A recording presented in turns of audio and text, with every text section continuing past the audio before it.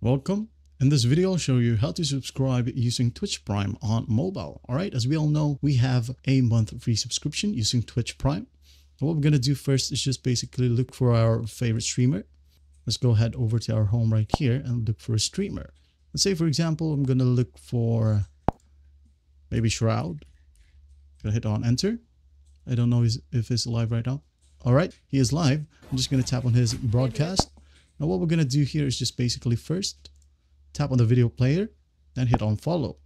In here, you'll be able to see a subscribe button instead of follow. Again, if it gets lost, just hit on the video player itself and hit on subscribe.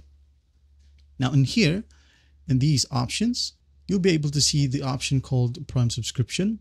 All right, there should be a toggle right here, but as you can see, I don't have it anymore because I've used it already. All right. If you have yours available right here and you have that toggle button, just go ahead and toggle that up. And once done, it will lead you to a confirmation page. Just go ahead and follow those simple prompts. And once done, you'll be subscribed using Twitch Prime. All right. Well, I hope this video helps and I'll see you in the next one.